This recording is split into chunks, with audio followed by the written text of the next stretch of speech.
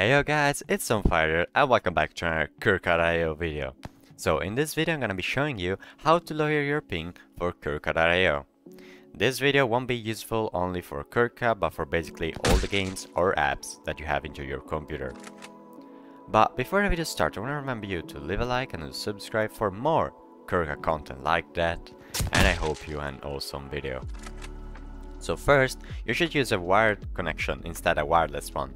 In fact, you can use an Ethernet cable directly connect to your router or simply by buying an extender like me.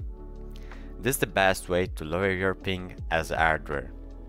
But now let's jump into my PC because I have a program that will save your life. The program that I use is called DNS Jumper. I'll put the link in the description. It basically connects to the nearest server to your computer. The best right now is the DNS Public of Google and the Cloudflare DNS. I recommend you to try one of these DNS. The DNS that you're gonna use depends on which region are you right now. I live in Europe, doesn't mean the Cloudflare is the best, but you can try also the Google Public DNS. If both the DNS are useless for you, try to click on Faster DNS and click on Start Scan. The program will automatically see what's your nearest, so better DNS for you. After that, click on one of the DNS and click Apply.